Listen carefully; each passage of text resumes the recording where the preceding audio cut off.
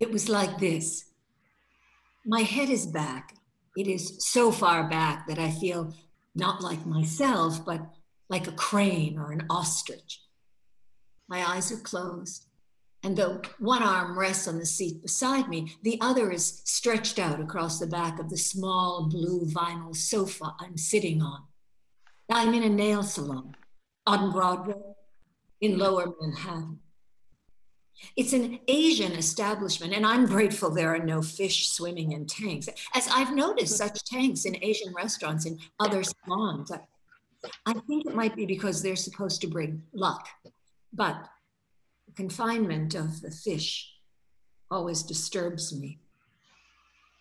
The closing of my eyes and the giving in of my head, allowed to go back as far as it can, now oblivious to my surroundings, feels needed.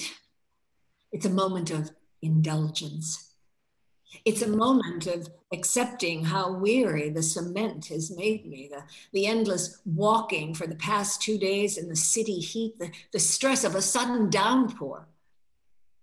I'm off guard, I realize, unusually so.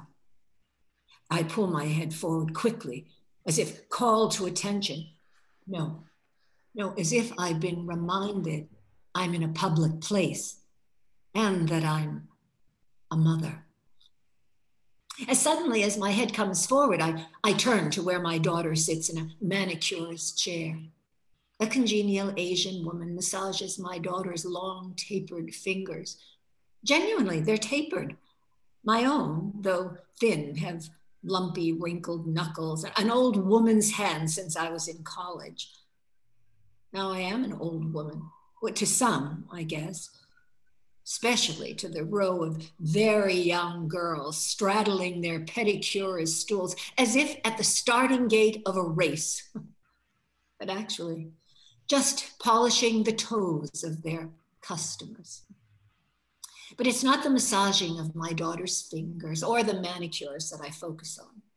There is only one real place my eye goes to, like a homing pigeon, knowing where it always should return to. I look directly at my daughter's face, though I immediately make it into a momentary, fleeting glance because I can see she's looking at me. I know in that 1 second that she has been watching me. She's witnessed my public lapse of energy, my lack of decorum. The small smile or smirk on her lips is deceptive. It's either gracious or snide.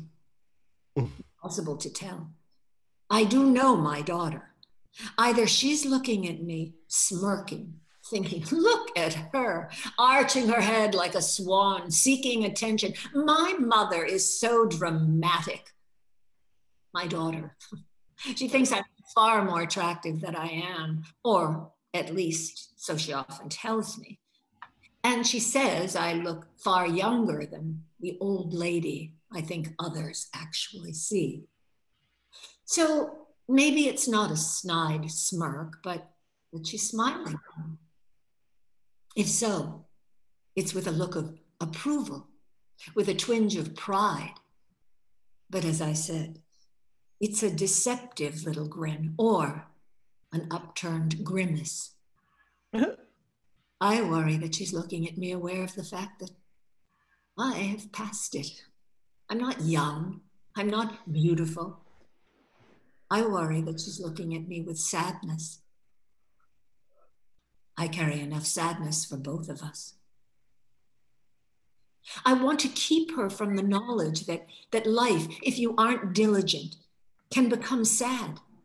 Keep her from knowing that the world won't always reach out to you as it does in your 20s and 30s when you're beautiful and sexy and young and always smiling and happy and willing to take life on, expecting the best, expecting it all. There's that fragmented second where we see each other. But she's not sure really if I've taken her in, I don't think. But we clearly do see each other. Since I made my glance to her as if on the way to view something else. Maybe she doesn't think I've noticed her stare. Maybe one day I'll ask her, what were you thinking when I looked like Leda imitating her swan in that small nail salon on the border of the West Village? Do you remember looking at me? Do you remember that we went to a salon and got a manicure and a pedicure? That you were in your early 30s? That the day before, we'd run through New York in a downpour, soaked, and then finally laughing, ridiculous laughing, crazy laughing. The mixture of lightning and an odd bright light still lingering from what had till then been a sunny afternoon brightened the streaks of chrome and glass we could see shining, glaring ahead of us. While the paper of our shopping bags was washing away in our arms. Yes, that day, that moment, it was just like that.